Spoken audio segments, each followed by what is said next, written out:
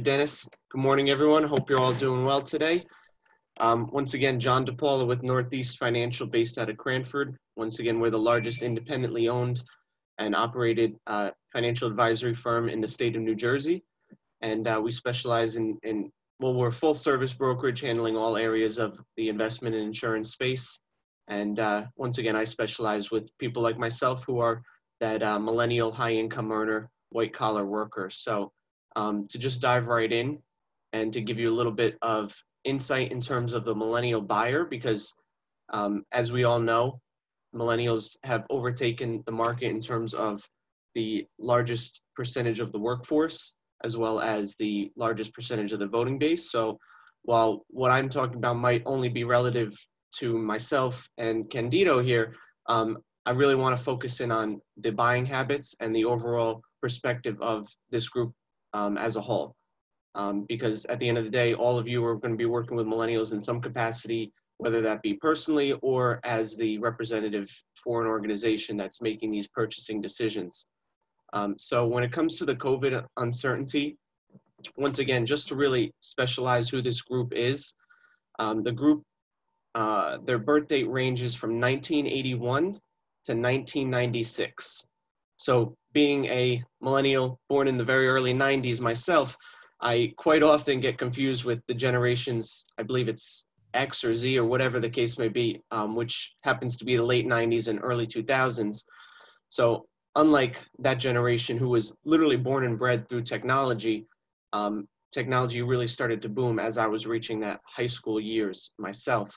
So the millennial group itself is the most diverse group ever as opposed to previous generations. Okay, once again, as I mentioned, the millennial group is the largest portion of working adults today. And because of that, due to this COVID uncertainty and the massive job losses we've experienced today, millennials are the largest portion of working adults with the highest rate of job loss. Okay, I'm sure those factors are correlated, but obviously that's had a huge impact on the millennial group. And prior to the COVID pandemic here, the millennials were facing a crushing student loan debt of 1.5 trillion, which is just an unimaginable number.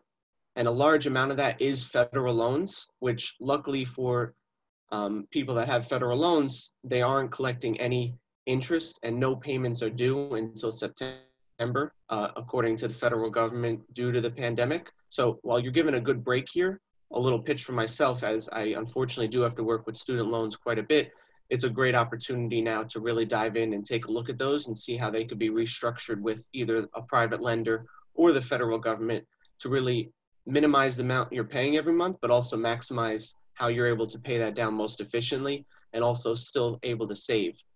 And because of that crushing student loan debt, okay, and the increased cost of living that we've all experienced, I'm sure a lot of you can attest that the cost of living, especially in the New York, New Jersey area, has ever been increasing.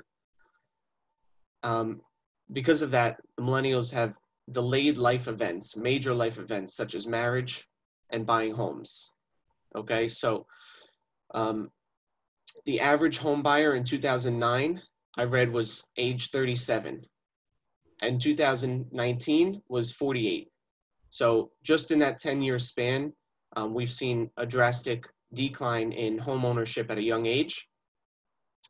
And because of that, within the COVID uncertainty, there's no stability or built-in equity that millennials would have obtained through home ownership at an early age. Another challenge prior to COVID and now during COVID is the millennial group is both caring for not only their own children, but their parents, both financially and physically. As their parents age, enter retirement, or are already in their retirement years. And we see baby boomers today who originally started out with pensions and long-term plans that really built for success. As those pensions started going out of the marketplace and 401ks started entering the marketplace, people just by nature didn't save enough, as well as the market volatility. We're seeing a lot of baby boomers struggling, and thus the millennial group is not only trying to cater for themselves in a poor, what was a good economic state until this pandemic, but also caring for their parents and children once again. And then, as I mentioned, millennial, only 7% of the marketplace offers private pensions, as opposed to 70% in the 80s. So there's less stability within jobs, and obviously no long-term pensions, which require millennials to become a more self-sufficient saver in that aspect. Also, they're experiencing, with this pandemic, which I really wanted to focus on, a slower job market and growth as people are hoarding cash at an all-time high, with all due respect, because of the uncertainty that we're now facing.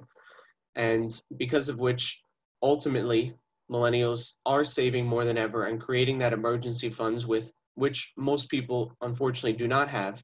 And their overall economic outlook for the future of this country, as well as themselves, is a pessimistic one, as opposed to baby boomers and prior generations, which is sad and unfortunate, but it's the world we live in right now, and I do believe it's temporary. So with that said, the overall impact it's had on millennials and their buying decisions is it's taking a lot longer to make those more significant purchasing decisions, if that makes sense. Makes a ton of sense. So that's it for me on that. Any questions, guys? Those are pretty staggering numbers. I never heard them like that. It's Yeah, we've always heard about how like millennials change their buying habits and the whole thing, how they don't want to own anything. You know, hence the rise of like Uber and Airbnb and rentals. And I guess this is the other side of that coin. But it is interesting that they are saving. I mean, you always hear people are not saving. It sounds like this group realizes their fate basically and are saving. Yeah, they seem to value the cash and the savings aspect of it As much as they can, I guess, outside of the debt, the tuition debt. Excellent. Well, thank you, John. That was excellent.